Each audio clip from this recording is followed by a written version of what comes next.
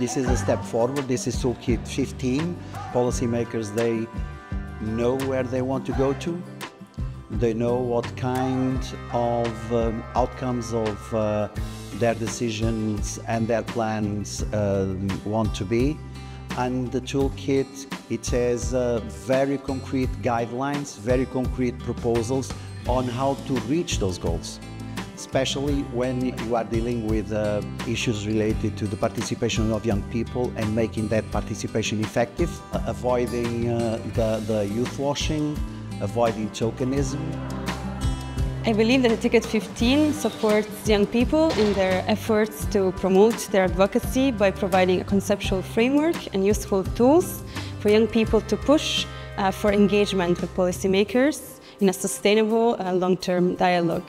I also think that it's very interesting that the materials can be used to train administrators and policymakers, also to push youth engagements at all levels. I think this toolkit will be useful to give a new level to the projects that we develop and to enable our volunteers and our youth to create projects that have an effect on policy, on local policies.